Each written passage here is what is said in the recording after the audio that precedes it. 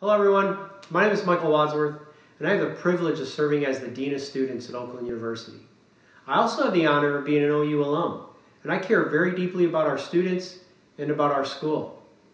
As you can tell from this video, I too am practicing social distancing as I shoot this video from my home with the help of my family.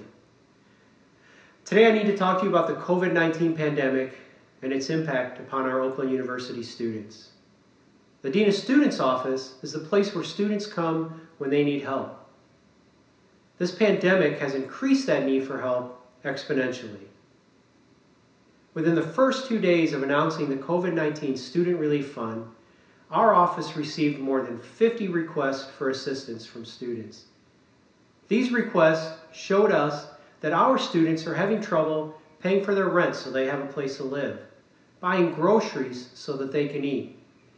They are struggling paying for their basic utilities, and at a time when all of us are being asked to work remotely, they are struggling to find ways to pay for internet access, something that so many of us take for granted. Our students are so thankful for the donations that have already been given. I thank you so much for listening to me today.